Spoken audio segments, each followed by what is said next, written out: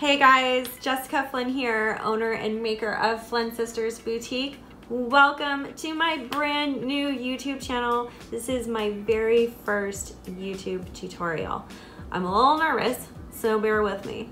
I wanted to kick off the channel with something big, so I'm gonna bring you guys a step-by-step tutorial on how I do my Gypsy Leopard design. I'm going to show you how I do it from beginning to end, and hopefully you guys can learn and make one for yourself at home. So I hope you guys enjoy the videos. If you like our channel, please subscribe, like those videos, engage in the comments. If you have any questions, drop them in the comments. I promise I will try to get to as many questions as possible. And of course, you guys can always reach out to us on Facebook, Instagram, and Etsy, FlynnSistersBoutique.com. Let's get started.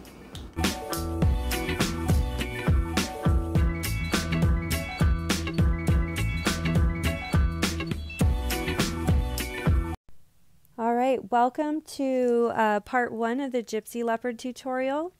You're going to want to start out with a fully sanded and prepped cup. We just sanded it ahead of time and cleaned it up with some acetone and then some Dawn dish soap and water. I'm going to start with the gold swirl part of the cup.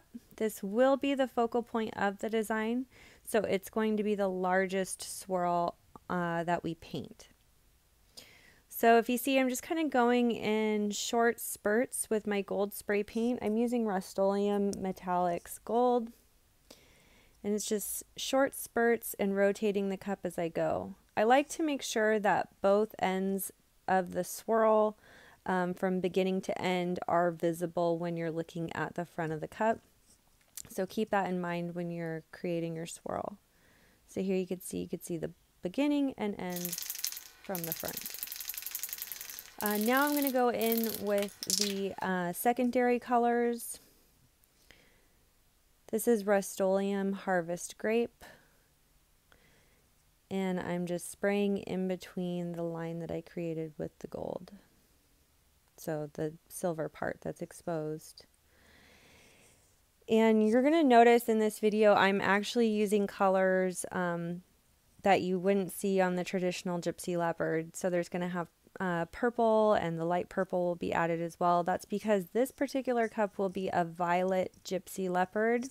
It will not be the traditional Gypsy Leopard colors.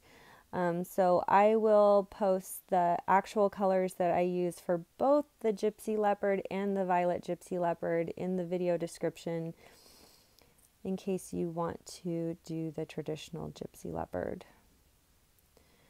So here I'm just spraying the purple. This is the second kind of secondary color that I'll have on here. And I'm just aiming between that maroon color and the gold. Again, just short spurts of spray and rotating the cup as I go. I'm not really concerned about the bottom. I kind of just spray a little bit of color on there, however. All right, and now I'll do the lightest color. These are going to be my accent colors. On traditional Gypsy Leopard, this would be like the mint teal color that you see. And I'm just kind of working along. And then I'm going to go back over any spots where I might have oversprayed. Especially on that lighter color, I kind of got a little too far into the gold. And you're just going to kind of keep working with your spray until you get a good swirl going. And really what we're doing here is we're just mapping out where our glitter is going to go. Make sure that when you guys are doing this, you're wearing a organic vapor respirator. Even though it's just spray paint, it is very dangerous. You should be doing this in an open ventilated area. Also make sure you have some gloves on as well. Normally I would spray paint outside, but for the purpose of this video. So next up we're going to do the glitter for this cup. So stay tuned for that next step. As you can see here, I've got everything base colored and ready to go. See you soon. All right, so we've got our tumbler spray painted with the paint swirl, how we want it. Okay, and it's, I put it in front of my little heater so it could dry. So my tumbler is warm to the touch, which is what I prefer when I'm applying epoxy for epoxy method. And the reason for that is that the epoxy tends to just slide on like butter. I'm not dragging, and I can use a little less than I would if my cup was cold. And you're probably going to use about 1 to 2 milliliters of epoxy on this, okay? So we're just going to go over and make sure every square inch of the cup is covered, okay? Every bit of it. Watch out for this ridge in the lip of the cup, which is where I tend to miss. We're going to push it into the logo if your cup has a logo. Get all the space on the bottom. Okay. And then we're going to just kind of set that down and let it sit for a little bit. Now, if you notice, these colors are not traditional Gypsy Leopard colors, because for this portion of the video, I'm going to be doing a violet gypsy,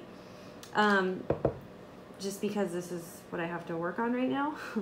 I do still run my business full-time on Etsy in addition to making these videos. So you guys are going to kind of just see what I do for actual orders. These aren't just demonstrations.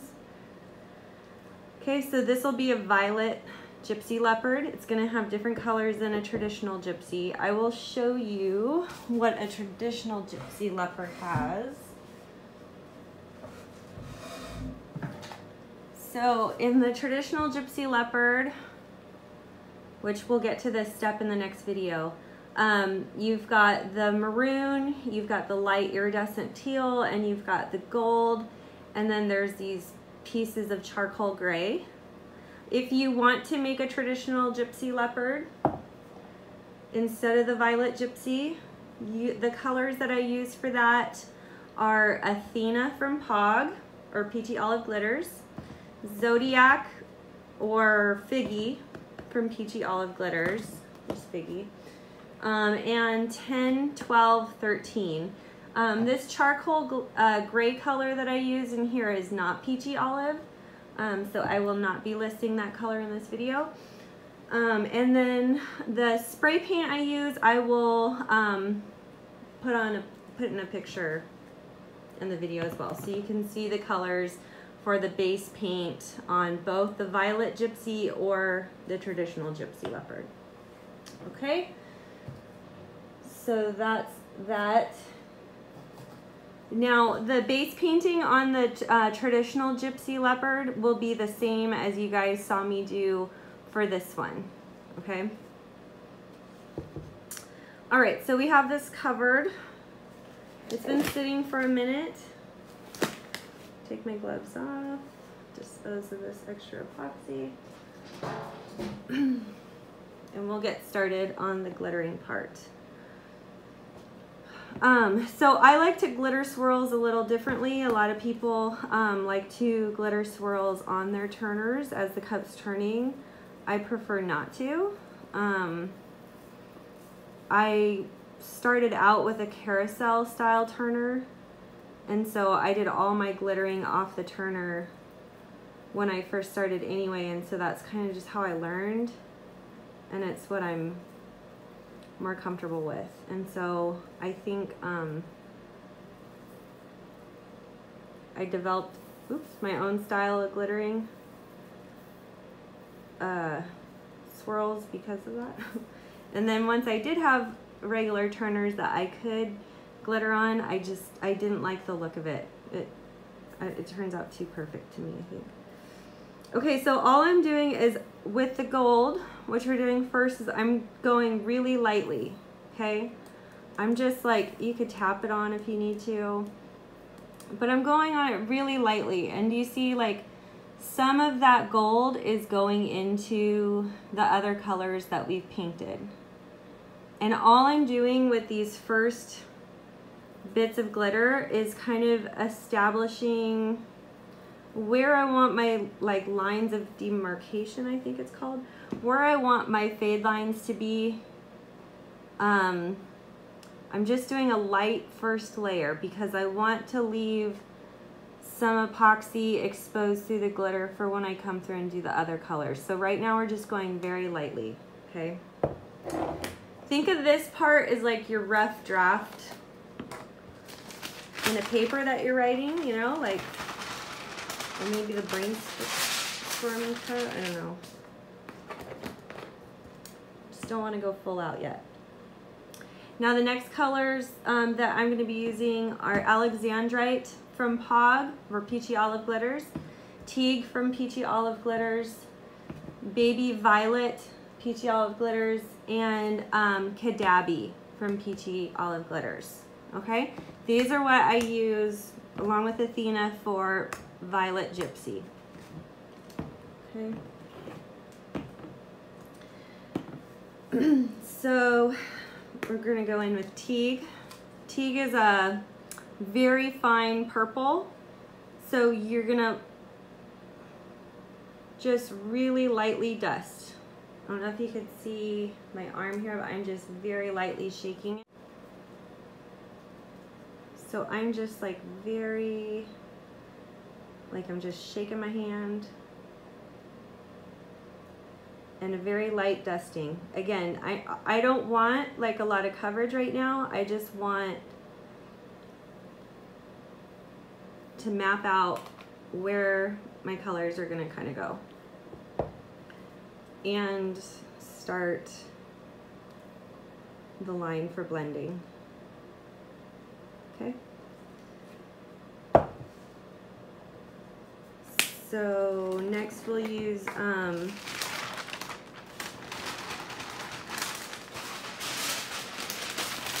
Alexandrite. Actually, no, I'm gonna go in Cadabby. So sometimes I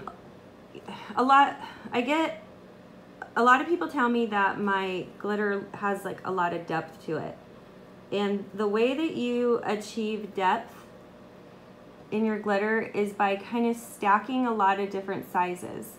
So I'm stacking like a 0.08 glitter, I'm stacking kind of a medium-sized chunky glitter, I'm stacking like a, I don't know what size Abby Cadabby is, but it's slightly larger.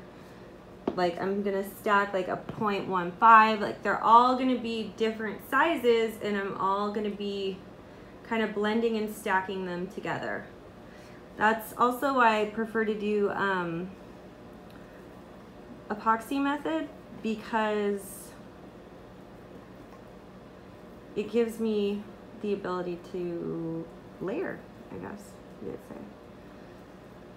And then this bottom, I don't really care what I do on the bottom, I just kind of randomly sprinkle stuff. So I just kind of randomly sprinkled Cadabby in there. It's really just gonna be giving me depth.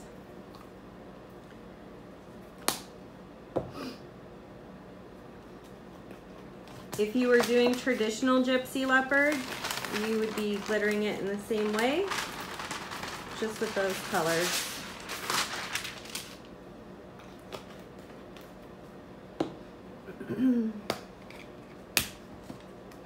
Okay, so now I'm going to go in with Baby Violet, and I'm going to take Baby Violet right over Athena. I'm going to fade it around the edges of Athena, the gold. Just kind of letting it go where it wants. So my hand, when I'm shaking the glitter, this is what it looks like. See that little shake? If you drink a lot of coffee, this is going to be really helpful. Okay, so just layering that over Athena. I'm going to try and get it into that Teeg as much as I can. See here, I went a little too heavy on the Teeg here, so I'm not able to get movement from the other colors into the Teeg. You want to watch out for that. That's why you really want to go light on your colors first. Okay.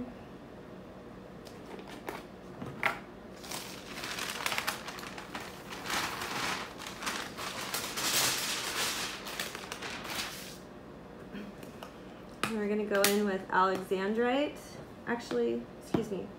I'm going to do Figgy first, really lightly along this maroon line. Like that's it. That's all I want on there. Really sparse coverage. Then Alexandrite over that. Coming up from really high and just a really light dusting. Alexandrite is a 0.08, so it's going to come out really fast and it's not going to spread out very much.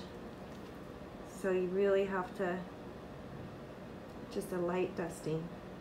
Okay. So far that's what we're getting.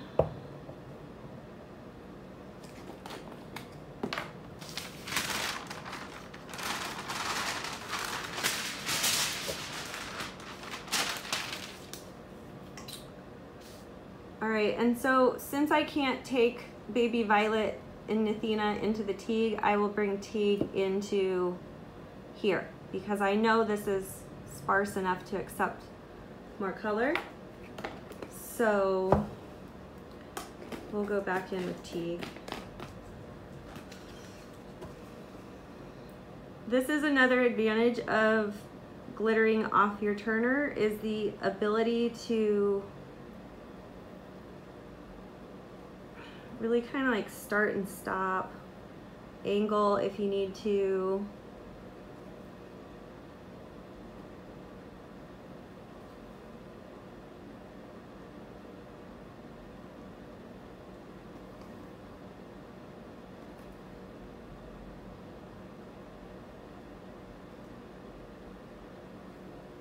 Okay, so see, now I have a little bit more of a fade.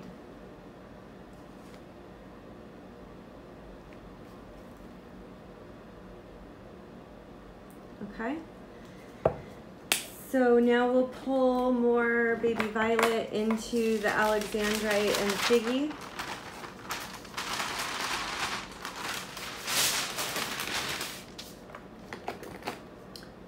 The paper that I use when I glitter is parchment paper from Costco. It's inexpensive and I can reuse it a lot, and it's nice and big so it catches everything. So here we go, more Baby Violet into this maroon here.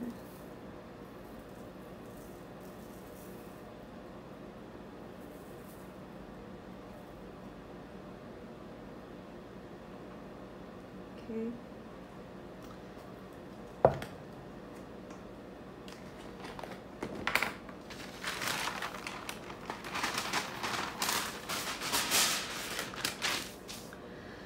And then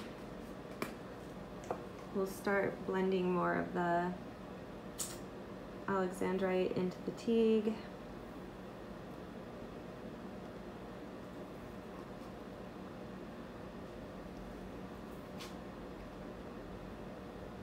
Bring it into some of that gold.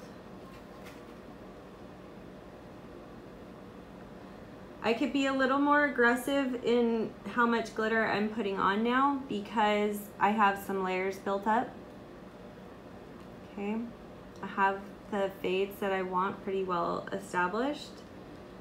So I could be a little more aggressive when I'm pouring and not worry about messing it up.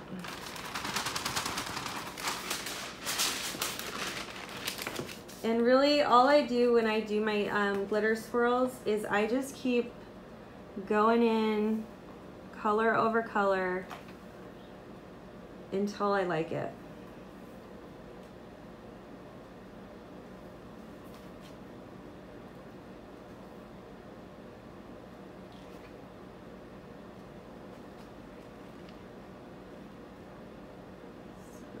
coming together.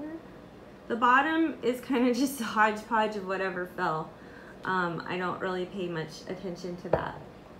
If you look at traditional gypsy, I just did the gold first, then I did the maroon, then I came in like very lightly, then I came in with the iridescent teal over the maroon, okay, and just kind of filled in as needed. And then I left some space to do some of the black. There's not a lot of the black in there, but okay. So this was done in the same exact way as this. It's just less colors. Okay.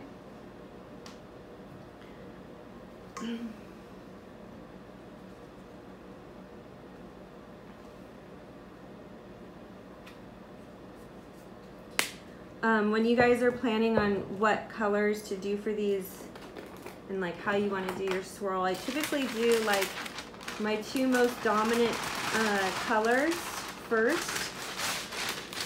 So like in this case it was the gold and then the purple and the maroon, and then all your kind of accent colors you'll just sprinkle in throughout.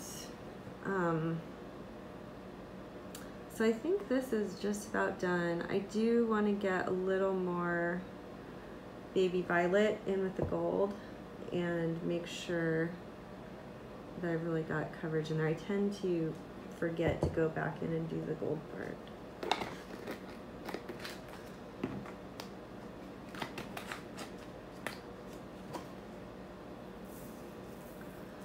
So now that I've got all my layers pretty well built up, I can just kind of let her rip.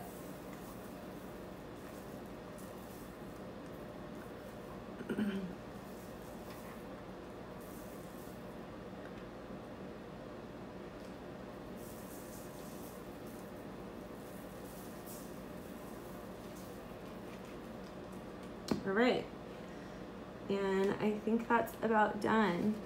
So when you look at this, look at all that sparkle.